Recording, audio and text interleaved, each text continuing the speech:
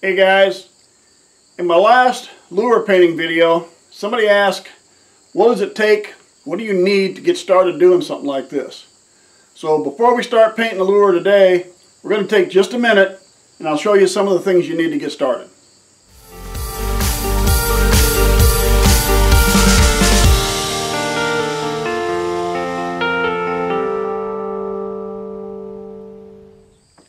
So what do we need to paint a lure? Well, basically an air gun, paint, and a lure. But like everything else, we got to have all this other stuff too, right? Here's what I started with. The Master Airbrush Kit. Pick this up on Amazon for $79. I will leave you a link in the description. It's probably not the top end of airbrush kits, but for 80 bucks it'll get you started and find out if this is what you want to do. And it's the gun itself that is probably the cheap part of this. I mean, buy it for 19 bucks. You can always buy a better gun later, put it with the compressor, and upgrade your whole system down the line. We need paint. For paint, it's pretty much all from Hobby Lobby, and it's Createx. Createx comes in either opaque, transparent, pearlized. I use all three. Usually it's thin enough it'll shoot through the gun, but sometimes you may have to thin it just a little. Beyond that, it's Walmart, Apple brand, 50 cents a bottle. This is not really designed for the airbrush. The paint pigments are a lot bigger flakes. Sometimes they will plug up your airbrush and deal you a fit.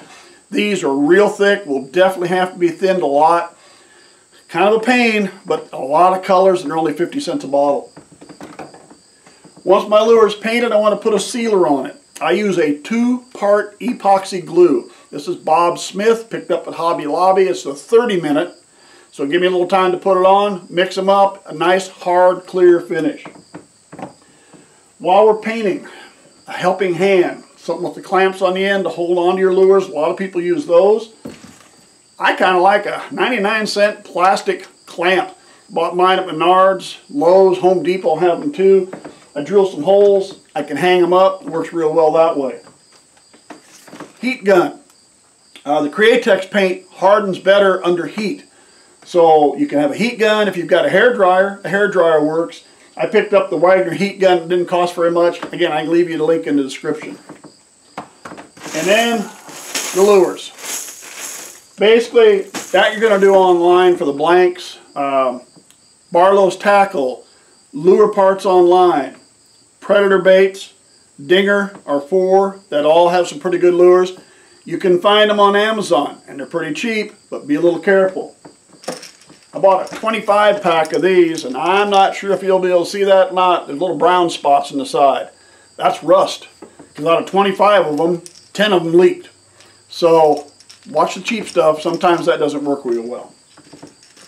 That'll get you started. Then after that, it's just go practice and go paint.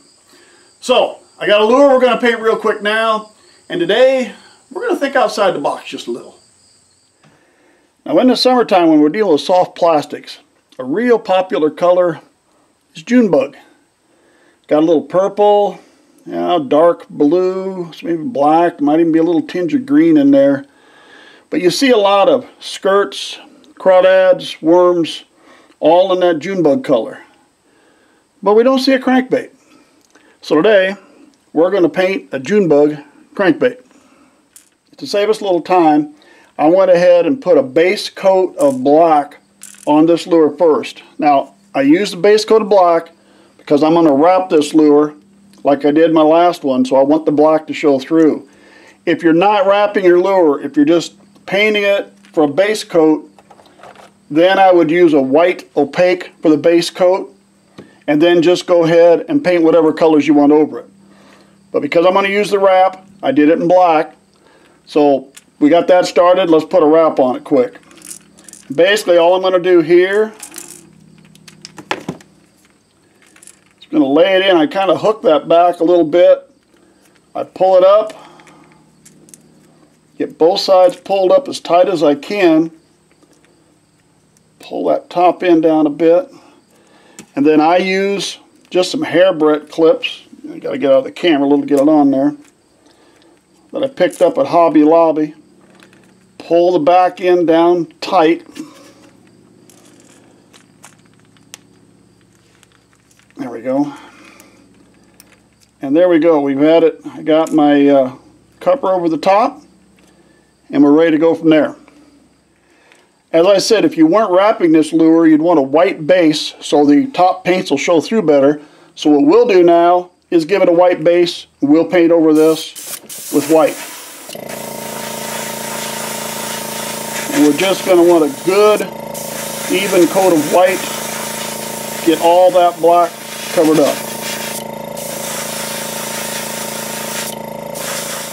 Once I have the white base coat on, we'll go ahead with the heat gun. Dry that good before we move on to the next step. Alright, back to our June bug color. We've got some purple, I got some blue, black, and like I said, those little green flakes. What we're going to use, the black is going to come from the underside that we painted on the base. So we'll use a pearlized plum, and we're going to use a pearlized blue. We'll put that on, we'll see where we go from there. Alright, the plum we're going to want to put it along the belly down here, then we'll bring the blue on from the top. So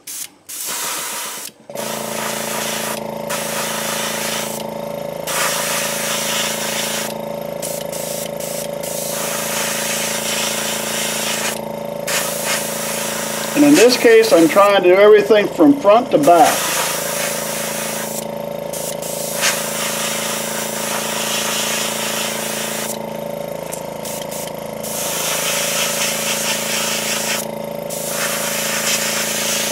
I'll go up maybe halfway up the lure. There's kind of a lateral line mark about halfway up, because I'll come back down and cover some of that, and that'll give me my spot where the two colors merge.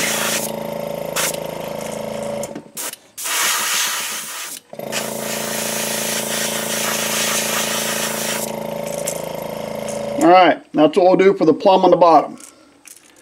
Alright, we have our plum at the bottom. Now we're ready to go with a pearlized blue on top. Now this blue might be a little lighter colored than you can see up here in the skirt, but we have the black that's going to show up underneath it. So I don't want to make this blue too dark or we'll lose it. So we're going to go with a little bit lighter blue. And again, hey, we're making our own thing. Doesn't have to be perfect, right? Now from here I'm going to go front to back, but I'm going to kind of come from the side and go down so that way it lightens up as we go along the side and you get the colors to blend a little better. We'll go pretty straight at it from the front, but once I get to where I'm going to bleed down the side, I want to keep that gun pointed down so I get a little better blending of the colors.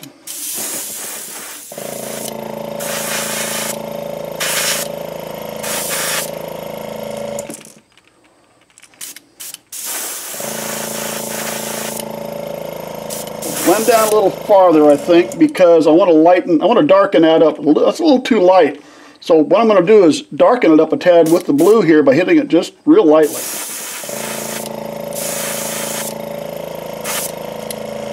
There, that gives me a chance to blend it down a little bit better.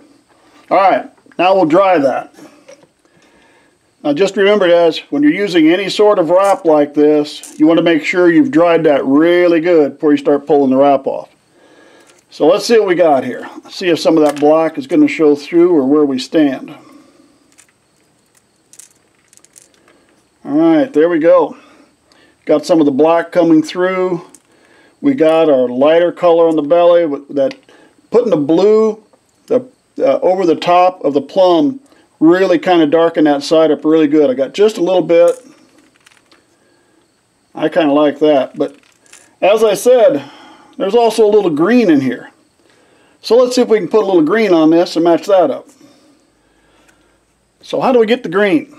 Well, I have a little green opaque Createx paint. I've got a toothbrush. What we'll do is we'll just dab the toothbrush in. Try a test spot over there, we go. And then just flick it towards the lure. And you might not see this too well from that, but we'll come back. There we go. And let's see if I can get that up where you can see it. and we'll have just some green flecks in there. We don't want much, it didn't have a lot, but that just gives a few green flecks to go along with it. Now, we need a set of eyes. We'll put a top coat on it. Well, there we have it, guys, my June bug crankbait. Now, I didn't show the eye placement or the top coat on, but you can go to any of the other painting videos and see that. So we got a pearlized blue, a pearlized plum, the black. We got the green flakes. Of course, the key is, will it catch fish? And hopefully we'll find that out next week. So thanks for sticking with me. Subscribe to our channel if you would. Hope to see you again real soon.